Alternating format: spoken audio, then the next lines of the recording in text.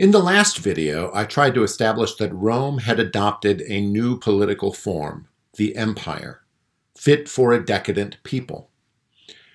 Here we have the decline of the Romans, or the decadence of the Romans, that Montesquieu promised to talk about in the title of the work.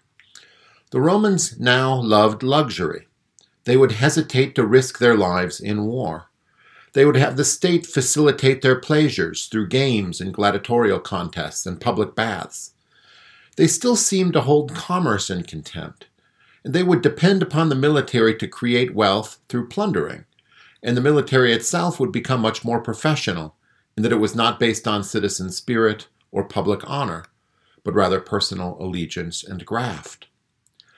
Later, in chapter 15, Montesquieu calls Rome a city, quote, full of timid bourgeois, end quote. A bourgeois man is a technical term, the term for someone who would prefer pleasure to honor and who seeks to avoid risking one's life at all costs. It is a modern word of opprobrium, used to the greatest effect by people like Rousseau and Tolstoy. Karenin and Oblonsky are bourgeois in different degrees in Tolstoy's Anna Karenina, for instance. Rome was now a people that lacked its virtues associated with poverty and honor. It lacked the public spiritedness, and hence the Romans did not mind if they lost their liberty. All power was now centralized in a Caesar, in an emperor. Caesar Augustus abetted the corruption of the people by taking the power that they offered him while concealing it under the forms of the Republic. Montesquieu presents in the next chapters a portrait of what the empire or country looks like when both the people and the great, the many and the few, turn to the prince or to the Caesar for their status and for their goods. Chapter 14 concerns mostly the corruption of the great, that is, how the Senate and the formerly noble people of Rome came to subordinate themselves entirely to the emperor's favor. Chapter 15 is, in a way, more depressing still, because it concerns how this central authority and Caesarism corrupted the people before it turns to a slightly more happy topic. It is necessary to give in broad strokes a history of the empire, and especially a history of the emperors. Broadly, in my view, there are several turning points in the history of the Roman Empire. The empire itself begins with the reign of Caesar Augustus in 27 BC, and it lasts for over 500 years, and there is just too much contention about when it ends, so I will leave that part unsaid. The first period of the empire begins with Caesar Augustus, and it is a period of consolidation. Caesar Augustus died of natural causes in 14 AD, but nearly every one of the subsequent emperors between him and the next period of Roman history was killed or committed suicide. The greatest monsters of the Roman imperial history, Tiberius, Caligula, Nero, Domitian, are from this period of time, roughly 27 BC to 96 AD. In the next period, Rome enjoyed a series of wonderful emperors, beginning with Nerva and ending with Marcus Aurelius in 96 AD. Nerva comes up in 96 AD, Marcus Aurelius ends in 180 AD. Marcus Aurelius's disastrous son, Commodus, put an end to this so-called Antonine dynasty, as it is called, when his debased tyrannical rule prompted an assassination in the palace. After that, there was over 50 years of disastrous, short-lived emperors who became emperor only with the help of the military and could maintain their position only so long as they kept the military happy, with large donatives and promises of more. Machiavelli himself treats of this period in chapter 19 of The Prince, beginning on page 75 of the Mansfield translation.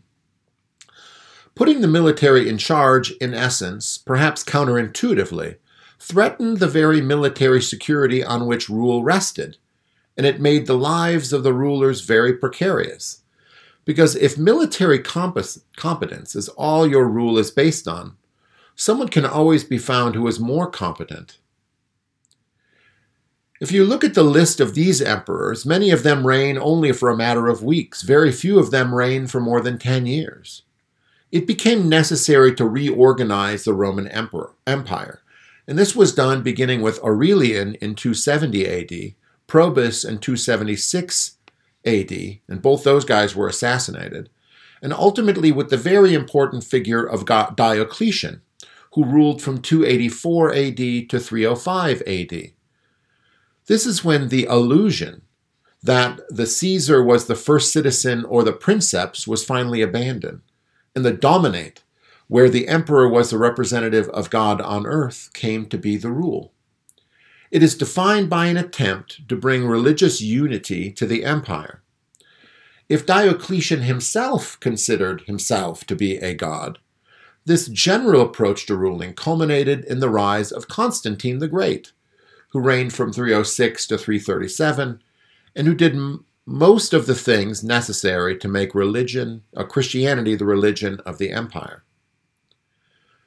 Now, Montesquieu himself does not seem to recognize this particular division, though he does share the judgments about individual excellent emperors like Trajan, Hadrian, Marcus Aurelius, and Diocletian, and of the bad ones too. I think this different organizing principle means that Montesquieu is writing about something else, and that something is the state of the people as a reflection of these emperors. Chapter 13 is entitled Augustus, who ruled for 44 years. Chapter 14 is entitled Tiberius, who ruled 22 years. Chapter 15 is entitled, quote, The Emperors from Caligula to Antoninus, a period of well over 100 years. Chapter 16 is about the condition of the empire from Antoninus to Probus, also a period of well over 100 years. Then chapter 17 is entitled Change in the State. It begins with the reforms of Diocletian and concludes with a discussion of Constantine and the new religious system, though it is not altogether clear what the change in state that Montesquieu refers to in the chapter's title is. Let us try to figure out what Montesquieu is up to in the rest of this video and the next. Chapter 14 on Tiberius continues the work on Augustus. It concerns principally the corruption of the upper class or the Senate under conditions of Caesarism. Tiberius begins his reign in the footsteps of his father, but so suspicious is he of threats to his rule that he ends his rule undermining the Senate's position as a trier of criminal proceedings and concentrating all executive and judicial power into his hands. The political apparatus comes to reflect a love of order enforced by the law of the ruler's character increasingly. Tiberius's rule ends up just like such a despotism. But it gets worse. Chapter 15 concerns the emperors from Caligula to Antoninus, good and bad alike. The corruption of the people is manifest in these particular tyrants. The good leaders of this time continued the work of consolidation, helping Rome expand its empire under people like Tiberius initially and Trajan eventually, and to protect its borders. And these good rulers found a way to further beat down the great and give the great Senate little left to do except offer flattery to achieve heights. And these were the good rulers. This led the empire to cutting off its nose to spite its face, because only the great and honorable could offer any resistance to the new imperial order when it turned bad. And they were made dependent on the emperors. And bad they often did turn. The bad leaders during this time, or as Montesquieu says, these monsters, used their great power to fulfill all the base desires that they had. And Montesquieu makes clear that the vile rulers reflected a vile people. I guess Rome had a species of representative government after all. Nowhere is this clearer than in what he says in the middle of chapter 15. The people of Rome, who were called plebes, did not hate the worst emperors. After they, the people, had lost their power and were no longer occupied with war, they had become the vilest of all people. They regarded commerce and the arts as things fit for slaves, and the distribution of grain that they received made them neglect the land. They had been accustomed to games and spectacles. When they no longer had tribunes to listen to or magistrates to elect, these useless things, the spectacles and games, became necessities, and idleness increased their taste for them. Thus Caligula, Nero, Commodius, and Caracalla were lamented by the people because of their very madness, for they wildly loved what the people loved, and contributed with all their power and even their persons to the people's pleasures. For them, these rulers were prodigal of all riches of the empire, and when these were exhausted, the people, looking on untroubled while the great families were being spoiled, enjoyed the fruits of the tyranny, and their joy was pure, for they found security in their own baseness. The first of these two decrepit rulers ruled in the immediate aftermath of Tiberius. Tiberius had died in 37 AD, after ruling for 22 years. Caligula immediately took over and ruled for 4 years until 41 AD, when he was assassinated. Nero ruled from 54 to 68 AD, and he committed suicide after being declared a public enemy by the Senate.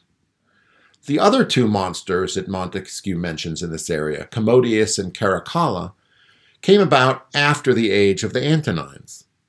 Soon after the time of Nero, it would have been impossible for an emperor to rule against the wishes of the military.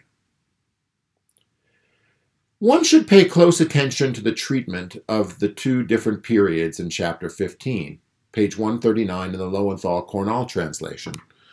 There, Montesquieu compares the relationship between the Senate, the emperor, and the army under Tiberius with a time when the Senate became completely downtrodden after the fall of Nero.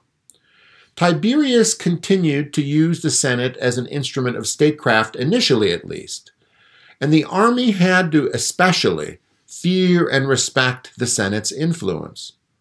The Senate, after all, was a very venerable institution in Rome.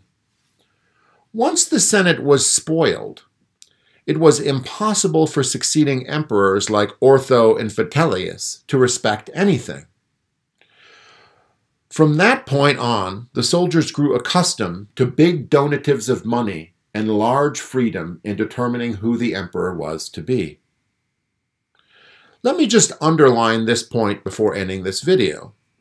Only a certain kind of people are subject to such a military despotism. Only a corrupt people, that is. Such corrupt people may have excellent rulers still. And it is near the end of chapter 15 that Montesquieu praises Trajan as the most accomplished prince in the annals of history, page 141 in the Lowenthal-Cornell edition. But his accomplishment lies in further conquest and in asserting respect and authority among the military for the emperor, not in making the people love freedom or honor it. This kind of corrupt people would find it difficult to maintain an empire.